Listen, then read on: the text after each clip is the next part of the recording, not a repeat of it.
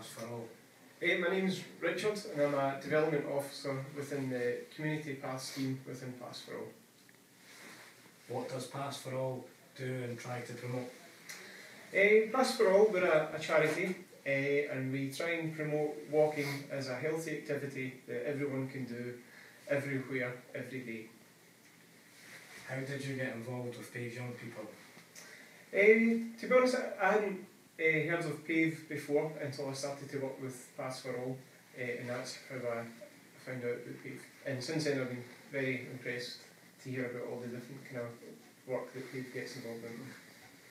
What was your project? What did this involve? The project that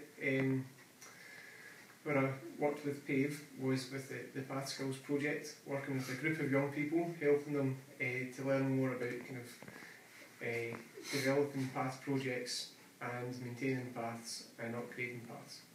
How did the project go? The project was excellent. Yeah, it went very, very well. I think the young people worked really hard. They engaged in the project pretty well. They seemed to enjoy it, and I think they got quite a lot out of it. And I enjoyed working with the group as well. Were you pleased with the final result? Absolutely, absolutely blown away with the end result. When you look at the photographs from, we took photographs before you started doing work, and then we took photographs when the project was finished, and the difference that you have made has been absolutely mind-blowing. You've done really well. How did you find the young people at PAVE's attitude in the application? Terrible. I'm only kidding. They were very good. Yeah. Some people, obviously some people kind of enjoyed some bits more than others, but generally everyone seemed to kind of get involved. Yeah, and they did as was asked. That's it. When we first went up to work on the project with PAVE, it was in a bad state, and then we started holding the path to make it look a bit better, and then we started putting the type 1 down in the coming weeks, and then we finished the project and we're working on part of the path.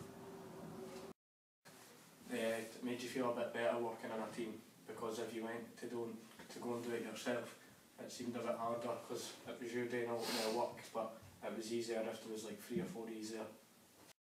I learned how to use first-hand tools a bit better, and it might help me when I'm older and like work, landscaping and gardening or something like that, or something in construction.